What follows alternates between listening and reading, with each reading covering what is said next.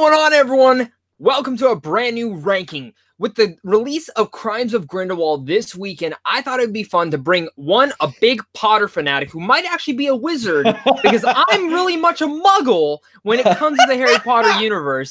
And you can hear him laughing. It's my good friend Cody Curtis. I wanted to bring him on for this ranking because, one, this is going to be a little fun. We're not going to argue, hopefully, and we're not going to debate. We're going to try and keep this into the best cohesive discussion that we can and rank the Harry Potter universe, the Wizarding World universe. There's 10 films to talk about. Before we get to there, Cody, how you doing today? You ready to rank these? Oh, you know it, Zach. Well, first of all, it's always great to come on here, either when it's a podcast or if it's just normal collaboration. We haven't done a normal collaboration in a long time, and this it might have been a year already, because last year we did the Coco one, and that was one of our last ones we ever did. But it's fun to kind of just do this. It's fun to do it more professionally, not as laid back. But we're going to be talking about the Wizarding World of Harry Potter. Let's talk about it. Cody, since you are my guest, I want you to tell me your number 10, and I'll try to withstand myself because I might know which one it is. Yeah, we may or may not have talked about this. My number 10 is Fantastic Beasts, the Crimes of Grindelwald. Now, let me emphasize this with, ever since I saw it last night, I have put some thought to it, and I don't hate it as much as I originally thought I originally did. Like, the Crimes of Grindelwald, there is some very fun stuff in it. For one thing, as far as world building is concerned, J.K. Rowling. Stephanie Meyer. We're gonna talk about Twilight now. No. But J.K. Rowling, as far as world building is concerned, there are not a lot of people who write screenplays who can do it well. There are some major problems I have with the script, but as far as world building is concerned, I don't have a problem with that. She knows this world. She knows the characters. That was great. Johnny Depp as Grindelwald and Jude Law as young Dumbledore. Those were fantastic. I love Eddie Redmayne as Newt Scamander. It's just, as far as storytelling is concerned, it was just an overall mess for me. I was very bored, and there were just way too many subplots. You know, okay, so like, I'll hold my thoughts back for it in a little bit. Again, this is a very nice discussion. So if you guys have different thoughts on any of these films, on different rankings, we both want to hear it down below in the comments. We're definitely going to be talking with you guys down there. But I'm going to save my thoughts for a little bit later and just get to my number 10. My number 10 is Chamber of Secrets. I find this film to be way too long.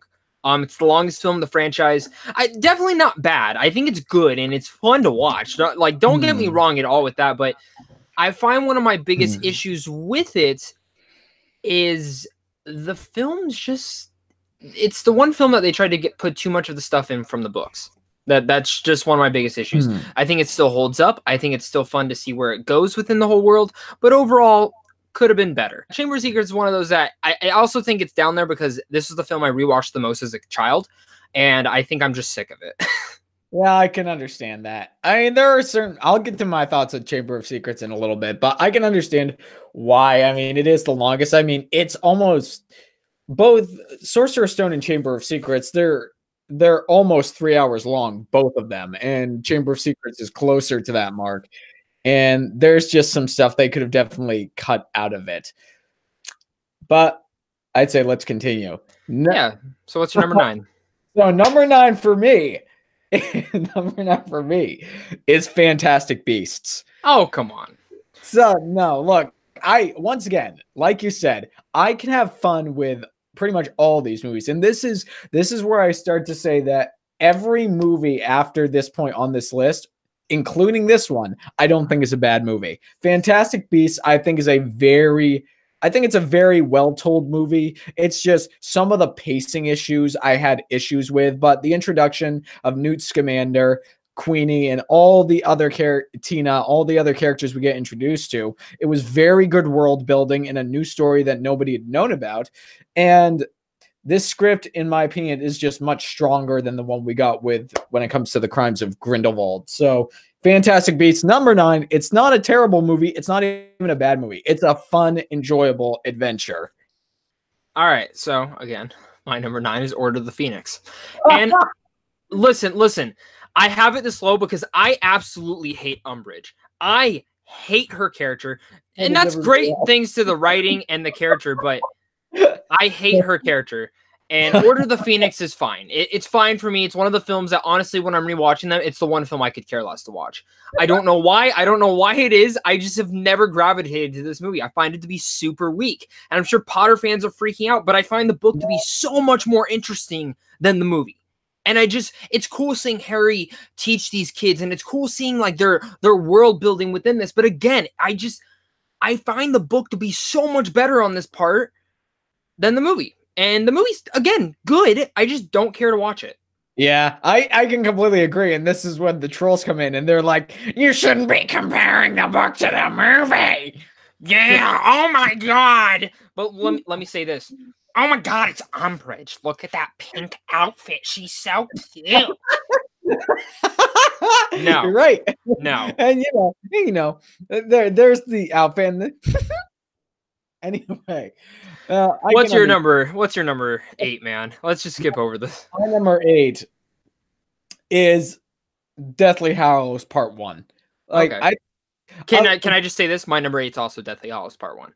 Okay, then let's get into it. My biggest problem with this film, very much like with Fantastic Beasts, is the pacing. The pacing of Deathly Hallows Part 1 is deathly painful.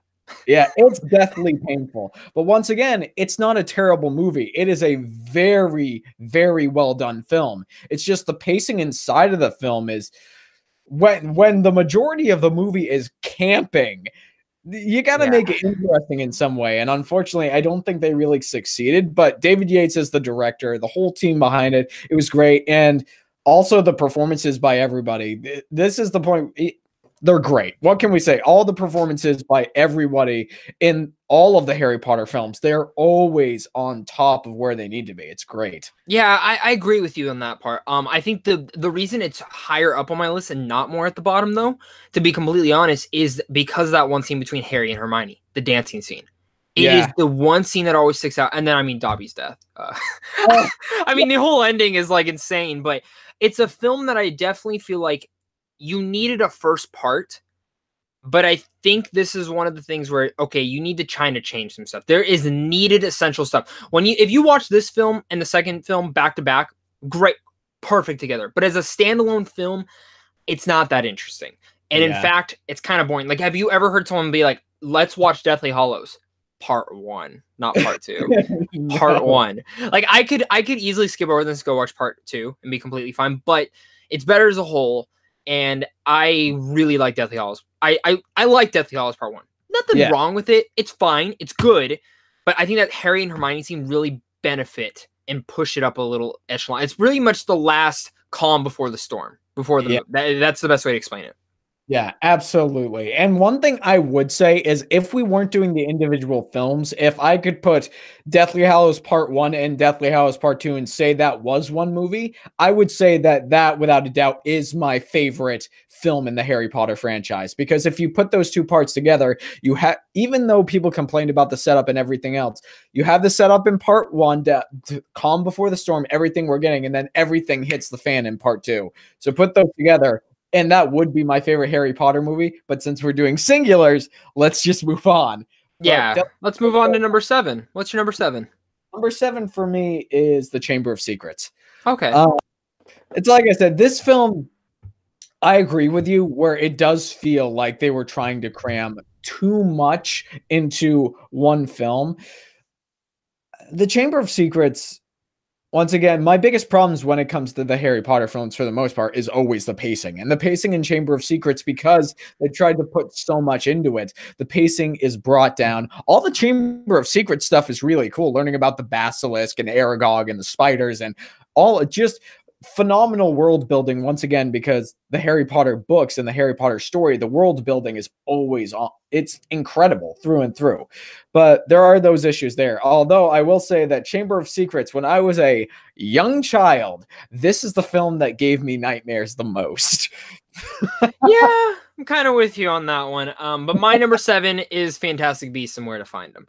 This is a movie that when I walked out of, I was so let down, to be completely honest. And for a long time, it was my least favorite. And then as I've come around, I rewatched it a couple days ago because of Crimes of Grindelwald, and I like it more. I knew what I was watching this time, and the thing about this film is, and I think is, we'll get when I say where Crimes of Grindelwald is my list, we'll talk about why I think Fantastic Beasts has one great thing about it is that it is a standalone adventure. If this is where the film ended, that would be it. Like straight up, that would be it. If they never made a sequel, it would be fine. It would be a definitive story, top to bottom. There would be some things you'd still want a little bit more, but I thought it was nice introducing us to these new characters. Newt is great. Queenie is the most underrated character in the whole franchise right now. I love Queenie. I agree with that. Colin Farrell was great. Everyone's good in here, and it just built up the lore more. But I mean, easily the best part about Fantastic Beasts isn't just all the creatures and getting to learn more about them, and not just the interactions. No, it's the damn Nifflers. Because I want myself a little Niffler. I love my little Nifflers. Nifflers are adorable. They steal the whole movie, and I think Fantastic Beasts is one of those films that goes between dark and light, but more lighthearted, and it kind of takes us back to the earlier days of Harry Potter and just having a fun adventure. Holy smokes. I agree with you on that, particularly the Nifflers. I agree with you on that one because I want one. In fact, I kind of wish Newt Scamander was a real person so I could just go to his suitcase and visit him there. But yeah. Fantastic Beasts. It's a really enjoyable movie. Yeah, for sure. But what is your number 6, man? Let's get to there.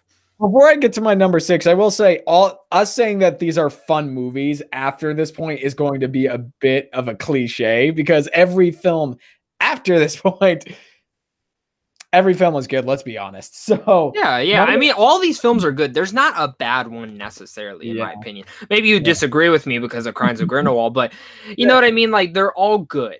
Yeah. So my number 6 is Half-Blood Prince. Oh yeah. Half-Blood Prince for me. I thoroughly enjoy the movie, but this is where I am going to have to compare it to the book. The book is better. The book is so much better, and there is one big reason for it. It's the villain dynamic that we get. It's all of the information about Tom Riddle and who he was and where he comes from and his family, all of that stuff. All the interesting and amazing information we got about Lord Voldemort, about his past, about his family's past. It's the reason why Half-Blood Prince is my favorite book in the entire series, is because of how they establish not just who Voldemort is, but who he was and his family.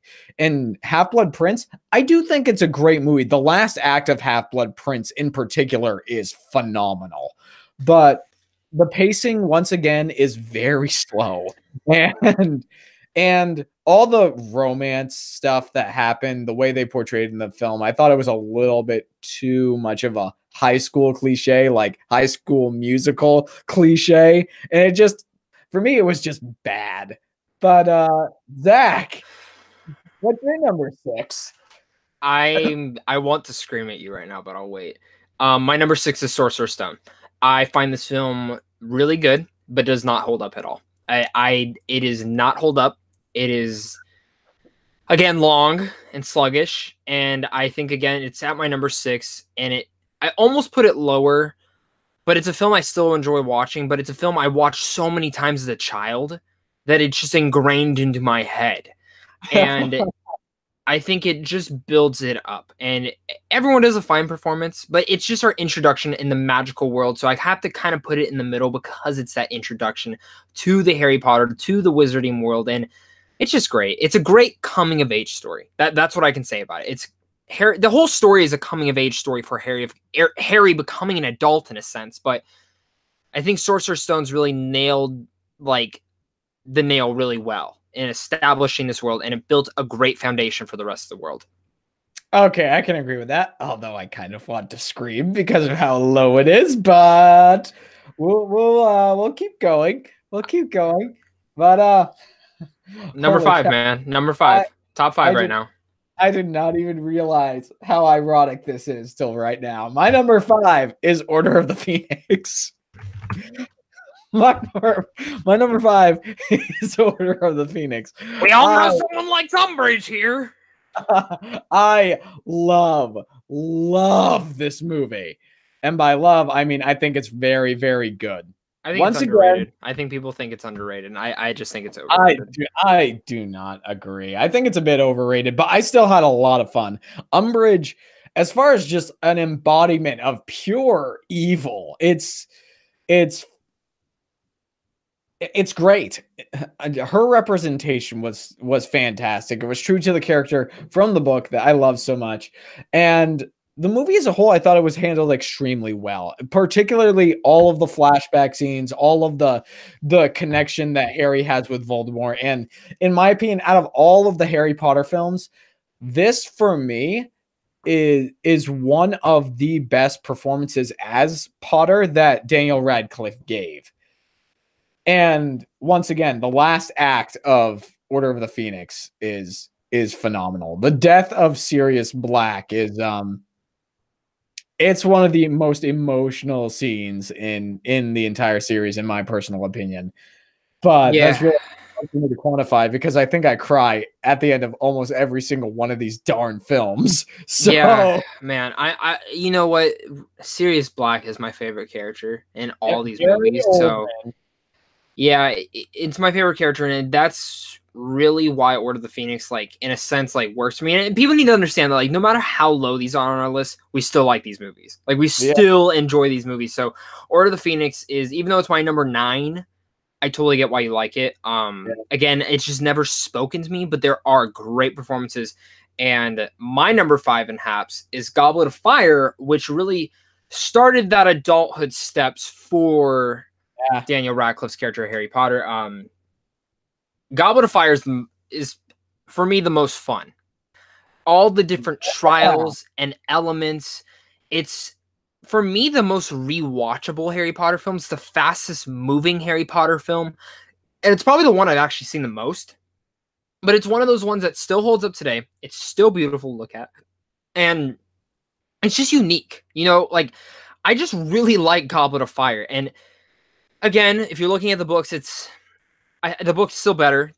But I think they got a lot nailed down into this universe. And again, it furthers this. And I mean, the ending in that maze is one of the most intense scenes in any of the Harry Potter movies.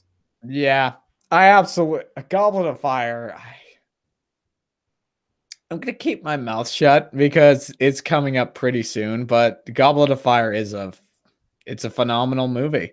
It's a great transition point in the whole Harry Potter saga when Harry is becoming, and this is the film where things started getting very, very dark for the Harry Potter franchise. And I mean, it's a great point. It's a great film based off of a phenomenal book.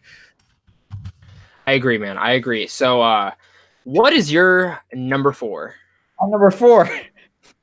My number 4 is Goblet of Fire. But nice.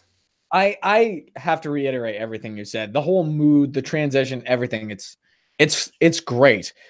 But I would say the best part of the movie, everything up to the last third of the movie is really, really fun. But the introduction of Ralph Fiennes as Lord Voldemort it's one of those scenes that will be burned into my brain, and I think might be a very iconic scene in cinematic history, because Ralph Fiennes as Lord Voldemort he's up there with Darth Vader as far as being one of the greatest villains ever put to screen. I mean, you have wizarding Hitler thrown up onto the screen and all of his supporters, and it was just so well established and so well put together, and of course, David Tennant is Barty Crouch Jr. He doesn't have a lot of screen time, but the screen time he does have is really, really great. Goblet of Fire. Man. Great. And Ralph Fiennes playing Voldemort is like one of the best choices you could ever have for a film. Yeah. 100%. So Zach, what's your number 4? Crimes of Grindelwald. I'm sorry. It is my number 4. I find Crimes of Grindelwald to be underrated to the max. I thought, like, okay, I'll walk out of the film and I'll give it a day or two, and I'll sit on it and I'll be like, oh yeah, it was fine. It's not as much as I liked it walking out, but I walked out, and I told you this morning. I feel like this film's getting a lot of hate, and it is a setup movie. This is very much like, I don't know how the difference of this universe, in my opinion. And I don't think this film is bad. There is one or two things I think this film does not do good, and it's one, too many subplots. Way too many subplots. There's a couple characters that you could have just snipped out and did not need full things in there. Maybe you could have gone into it in a different movie and stuff, because there's like, what, 5 more movies still? And I think Crimes of Grindelwald should have focused on Dumbledore, Grindelwald, Newt, Tina, and the original crew. I think Lita's stuff was a little bit... It was needed, but at the same time wasn't. And then I don't even remember the other guy's name. Her estranged brother. I don't even remember what his name was. But I felt like he just cut out the film completely. They did not need to be in this movie at all. There's a lot of good elements to Crimes of Grindelwald. It just kills me, and that I need to see what the next film in this Fantastic Beasts franchise is. I'm looking forward to it. But man, I get the hate. Dumbledore. Come on. Hot Dumbledore. But yeah, it's excellent. I loved it. Like, I did not like Crimes of Grindelwald. That's no secret. We discussed it right at the beginning of this. And honestly, look, I think the movie's a piping hot mess, but I can understand why you would enjoy it. There are some very enjoyable elements inside of Crimes of Grindelwald. And I understand that people are giving Johnny Depp a lot of hate for his performance and saying that he's one of the weaker elements in the film. For me, he was one of the strongest elements in the film, because for me, seeing Johnny Depp actually give a great performance, which he did, I thought he worked for exactly what they were going for. And plus, the movie is very much a setup film for what's going on down the road. Very much so, but that's number three. Yep. And my number 3 is the Sorcerer's Stone. I knew it. I absolutely love the Sorcerer's Stone. Is it dated? Yes. The Quidditch matches do not look very good at all. I could go make the same thing in my yard running around with a broomstick, to be honest. It's true, you could. But I absolutely love this movie for the nostalgia, for what it means to me. I mean, I watched this movie so much as a kid that it really made an impact on me. And these last 3 are the Harry Potter films that I watched the most out of. The first one could probably be tied with my number 1, to be honest. I love Sorcerer's Stone. The fact is, the world building, establishing this, learning. I mean, as far as a cast is concerned, you have some of the best actors of the time period, in this movie. I mean, Alan Rickman, Maggie Smith, Richard Harris. I mean, you have so many great performances. Rupert, dang it, guy who plays Ron. He plays Ron. Oh, not. I'm thinking the guy who plays Hagrid. Hagrid. Robbie Coltrane. That's the guy's name. As a whole, I love this movie to pieces. It means so much to me, and it's probably part of the reason why I am the person I am today. So what's yours? Hey, you know what, man? Like, I cannot. Not film is good. It's good. I like it. But my number 3 is Deathly Hallows Part 2. One of the best conclusions to a series ever made. And that is being 100% complete. Every time I rewatch these films and marathon it, and when you get to this last film, it's heartbreaking. Makes you cry every time. I think the film's great. I have nothing else to say about Deathly Hallows Part 2. I think it's fantastic. All right. Sounds great. Oh no. If this goes the way I think, I think we all know what our number 1 is. So what's your number 2? Number 2 for me is Deathly Hallows Part 2. Yep. So our number 1's the same. Yep. I love it. I absolutely love Deathly Hallows Part 2. It's not only a really, really great, phenomenal, exciting movie, it's also the film that ended the Harry Potter's arc and his story perfectly. This is, like I said, it's one of the films in the Harry Potter universe I watch the most. I cry every single time I watch it. The emotions are just so phenomenally strong, and I can only imagine. I wish I had the feeling of going back into the theater watching this movie for the first time, because seeing it on the big screen for the first time, it was phenomenal. And it's one of the films that it broke. I believe it broke a couple box office records for a film of its kind. It's one of the largest. Yeah, probably at the time it did, but I mean, Avengers and all those have like smashed these now. Yeah, I know. It's like number 6 or 7 now, but still one of the biggest openings at the time as far as box office is concerned, and Deathly Hallows Part 2 is just such a great movie. So what's your number 2, Zach? My number 2 is Half-Blood Prince. I think this is the most underrated film in the whole Harry Potter franchise. It's the one film that I was not looking forward to watching. I will totally admit, though, there are faults with it within the book, and that I think the film should have been longer. This is one of the Harry Potter films that should have been longer to add more of the depths. That whole cave scene, it's random. Like, the book, if you haven't read the book, you're not gonna really fully understand that scene.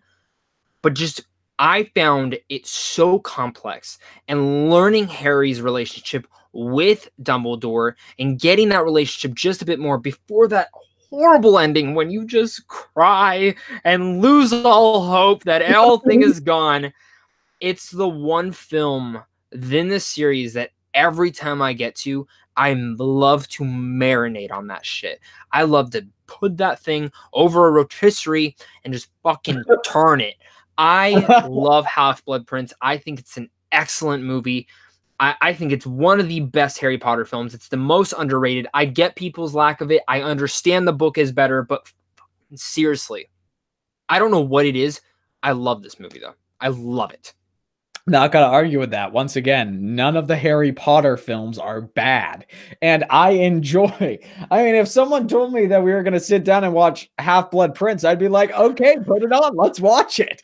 I mean, I have problems with how they establish the friendship dynamics and the whole, and by friendships I mean the relationship aspect of Half-Blood Prince. Like, I thought it allowed for some levity and some laughs, but I also think it could have easily been taken out, and we could have focused more on the Voldemort stuff. And that cave scene, we get to the emotional ending. It's all great. But Zach, yeah, it all builds up. But we all know what our number 1 is. The one film I think almost every person will rule as being one of the best Harry Potter films. Cody, I'll let you say it. Well, I was going to say it. However, since this is like the 4th or 5th thing that we have tied when it comes to our number 1, 5, 4, 3, 2, 1. Prisoner of Azkaban. Yep. It's amazing. I don't know what else to say about this film. It's easily the most haunting film. It's the most horrific film. This is the film that gave me nightmares as a child. It introduces us more into Harry's backstory. It introduces us more to the characters. You get to meet Lupin. You get to meet Sirius Black. You really, the Death Eater scenes in here are insanely crazy. And it's one of the films that, as a film, this is the best made Harry Potter film. I would love to see Cuarón come back and direct a Fantastic Beasts film. I think if he would have directed Crimes of Grindelwald, the Crimes of Grindelwald would end up being my favorite Harry Potter film. I just think Cuarón is one of the most underrated directors in Hollywood, and I think Azkaban is easily the best Harry Potter film. It brings up the stakes. This is really the first step into adulthood for Harry. And it just... Man, it's like shit hit the fan in this movie. No, Alfonso Cuarón, the great thing about it is that he manages to mix humor, darkness in a movie that is just so much fun to watch, and just so the world building gets bigger, the stakes go higher. Harry as a person is growing, and we get introduced to one of the greatest, two of the greatest characters in Harry Potter history.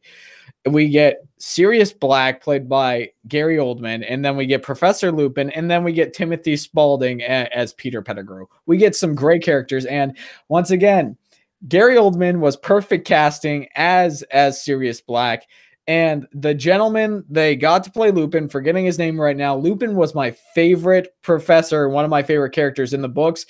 And Lupin's ultimately one of my favorite characters within the movies. And this movie proves it to wise, because this is one of the only teachers that actually feels like he's a father to Harry, besides Sirius Black.